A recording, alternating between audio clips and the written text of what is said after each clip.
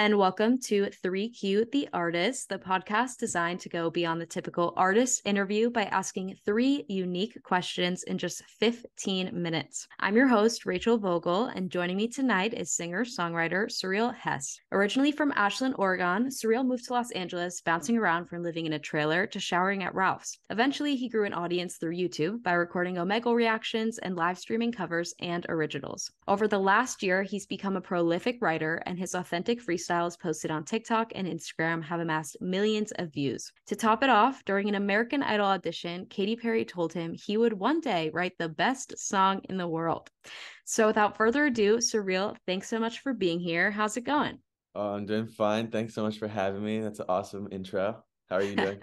Amazing. So before we get started, the people need to know, when Katy Perry said that to you, did your heart just absolutely sink?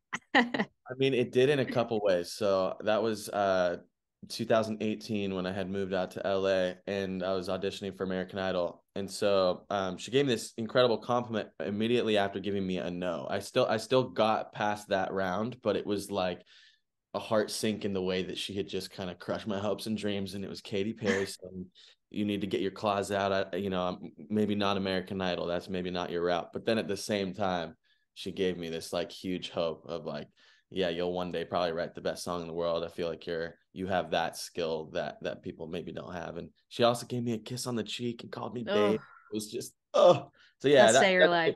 Sticks with me. Well, I can only imagine what that felt like. So without further ado, are you ready for question 1? Yeah, of course. I've heard many artists say, I am my music and my music is me. So what does that statement mean to you and why?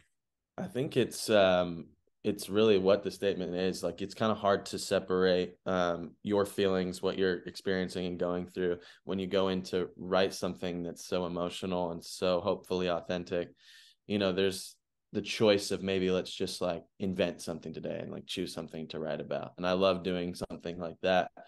But even when I've chosen to maybe try to write about something completely random, like topic oriented, somehow the back of my head, there's some real life stuff from that day. Like even, like some conversation I had in the Uber on the way or something somehow is influencing what we're writing about. And I think what it really means to me mostly is just that like your creative brain knows more about like what your heart wants, what you're experiencing, than whatever sort of logic side of your brain tries to figure out. So it's like, I could be trying to really hone in on what I'm feeling, but through writing a song, I might like predict a breakup. I might be aware of some things that, I don't really see happening in real life yet, but then all of a sudden I listen to a song I wrote 2 months ago and I'm like, oh man, I saw this coming somehow.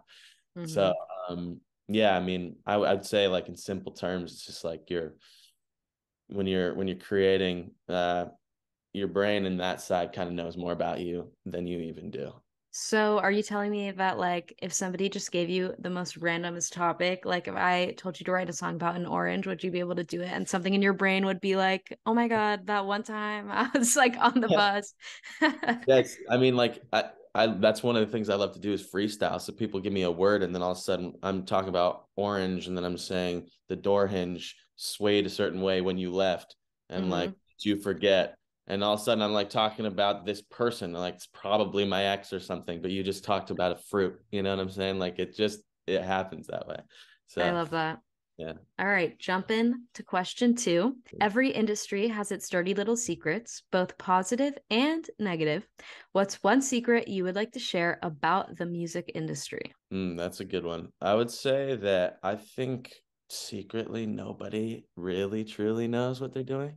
And that's something that's been a huge breakthrough for me because I kind of started out as always thinking like there was some sort of like magic wand moment in a lot of, the journey of music, whether it's like a stage like American Idol and all of a sudden you're just like in front of the whole world, or you meet the right producer who's made a hit song with, the main people on the radio and you're set for life now, or the right label deal, whatever. But anytime that I've had more experience with some of the ins and outs of the industry and just like longer I've been doing it, everyone's kind of asking the same questions. It's maybe from a standpoint of more experience or being involved in it longer and knowing a few more people, but it's kind of all starting from the same spot of like, you have to ask what people are listening to right now, what ways are they receiving it, and kind of always bring it back to like good music. So yeah, it's I think very helpful for anyone listening or anyone who's like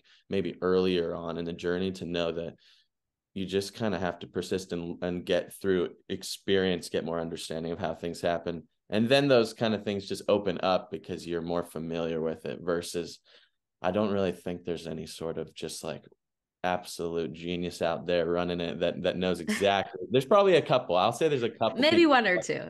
Yeah, they have a couple secrets that maybe we don't all know, but I think the overall secret is like, yeah, you all of a sudden will be one of the people that just knows how it works if you just stay persistent and just like try to figure it out along the way. 100%. And I think you bring up an interesting point, especially with artists that are kind of maybe just starting out like you were. You didn't start off like immediately having a manager and immediately having fans. And so without, going into your whole life story, what was kind of the moment where like, did your manager approach you and you didn't know what to do? Like, how did you kind of handle that? Yeah, I mean, any of those like little I guess like stepping stones where there's always a time where you kind of have to think like, I don't really know how to handle this. I've never been in this situation. I've always just asked for advice from anyone else that maybe has done it before me, or even just someone that's like watched what I've been doing until now. And what's your advice to someone who knows me? And like, what do you think from an outside perspective in terms of, is it the smartest thing to have some random person I've never even really known all of a sudden like be involved in every decision I make forever? But it's also just, I think that's the same as making music. There's a lot of gut feelings. There's a lot of just like you trust your instincts, and it's still about a connection versus, what this person's going to do to help you.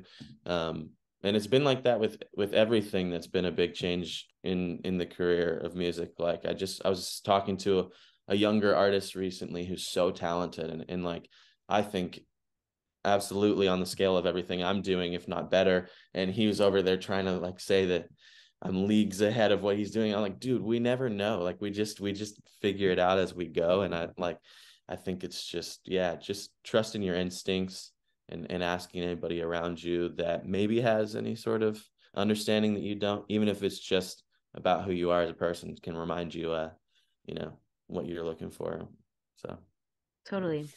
The worst thing that anyone can say to you is no. And even then it can be a positive thing. So yeah, I think that's a huge point actually. Yeah, it can totally change your life in the right way if someone gives you a no and then all of a sudden you realize, oh wait, no, I really want that thing, even though you just said no, so I'm going to keep going. Yeah. All right, here we are. Last question. Today you are 24 years old. Yeah. Now imagine you're 75 and you're being interviewed for a retrospective on your career and your life. What would you hope to be able to say about each? Oh man. Wow. A 75-year-old me would probably be so unhinged and weird and like hopefully would have had enough of like the career successes where I'm just being a wild, weird, crazy person, very goofy at heart. So I would hope on a personal note, I would have a lot to say of just like living life more freely and just wanting to, be my weirdest, craziest version of myself in front of everybody, and that probably does tie into career at the same time. Hopefully also if there was some way that my 24-year-old self could see this interview, I would hope that my 75-year-old self would have like fashion tips for the future or some sort of like social like heads up of what I could do that could be cool, so I could be like ahead of the game by the time I'm that age. I think career wise I would, yeah, I mean, hopefully, I think music is one of those things that, good music just exists through any time frame, whatever trends shift, like a solid, beautiful song will live on forever. And so hopefully I'm actually making the same type of stuff that I'm making right now. And that's at the time of 75, the song I wrote yesterday is still one of my favorites. And I would say that my 75-year-old self would probably be satisfied in the fact that we've just been trying to make a good song from the start, and we're still singing good songs at 75. I'll have to send you this when you turn 75. Oh, yeah, that'd be crazy. That'd be amazing. We'll see what kind of outfit I'm wearing. All right. Well, as we close out tonight's episode, Suriel, thank you so much for joining me and taking the time to answer my 3 questions.